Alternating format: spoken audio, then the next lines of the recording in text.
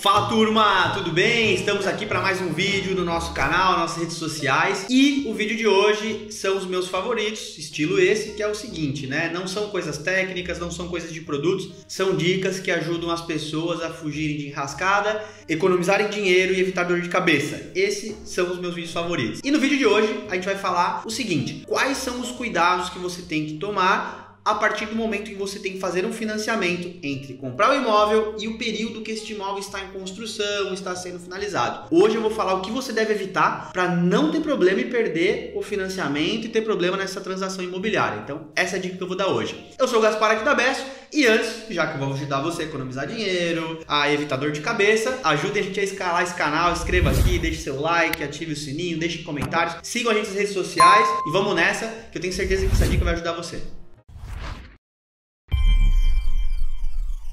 Bom, turma, antes da gente começar a falar do vídeo especificamente, os cuidados e a minha dica, eu quero contar uma historinha que todo mundo já viu, já conhece ou está passando por ela, que é a seguinte: todo mundo que vai comprar um imóvel, um sobrado, apartamento, uma casa, né, ou seja, né, todo um cenário aí que você viu o projeto, tá em construção, não importa, acaba sempre por pressão, seja do corretor, da construtora, tá acabando, pressão, vamos lá, tem que fazer, acaba fechando, comprando este imóvel, assinando o contrato e tem um prazo que esse imóvel vai ficar pronto, vai sair a documentação, a bits, escritura, aquela coisa toda, e quando essa documentação ficar pronta, você tem que honrar com o seu financiamento. E o que acontece geralmente? O que as pessoas fazem? Você vai olhar hoje, o dia que você está comprando, como está seu crédito, né? Você vai lá, eu tenho um crédito aprovado com a Caixa, com o Itaú, com o Bradesco, não importa o seu banco, o banco da sua preferência. E aí, opa, eu tenho crédito aprovado, legal, maravilha. Beleza, então ó, daqui 10 meses a obra está pronta, mais 3 meses para sair os documentos, então daqui 13 meses você vai ter que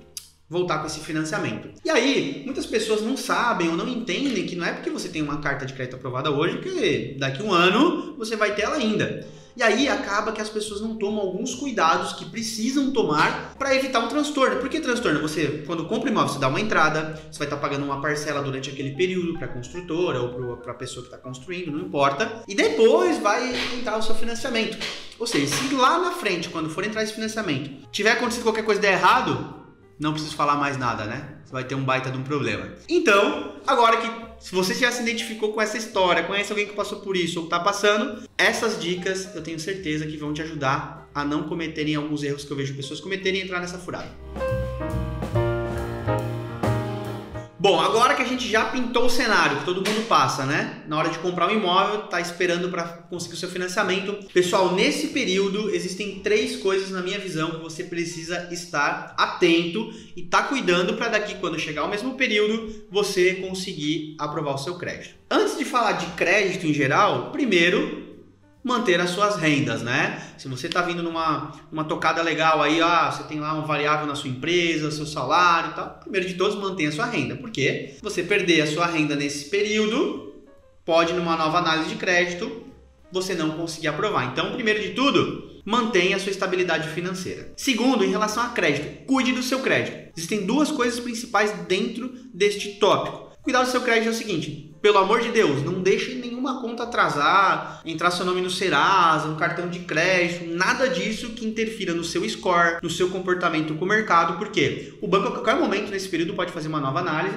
e aí pode não aprovar novamente. Então, cuide muito do seu crédito. Quando a gente fala de cuidar do seu crédito, cuide do seu endividamento. Não é porque você paga a sua conta em dia, você está com a sua renda, seu score está legal, aí você vai lá, financia o carro, aumenta o limite de cartão, contrata mais isso, se emociona aí. O que acontece? Se você, quando o banco aprovou, você tinha um endividamento X, e nesse período, se o endividamento crescer muito, pode mudar o valor do financiamento. O banco pode baixar esse valor ou até mesmo negar a sua carta de crédito. Então, mantenha renda de quando você aprovou e o seu crédito, pelo menos aí razoavelmente semelhante a de quando você aprovou esse crédito. Não sai fazendo não sai loqueando, como a gente fala aqui no Sul, que aí você pode ter o risco de não conseguir essa aprovação. Terceiro ponto, galera, que muitas pessoas acabam nesse meio tempo, né, fazendo, é movimentar o estado civil, né? Ou seja, a pessoa casou no meio do caminho, alterou o estado civil, beleza, essa pessoa que você está casando, como é que é o crédito dela, como é que não é, ela vai participar, não vai, muda toda a configuração do negócio.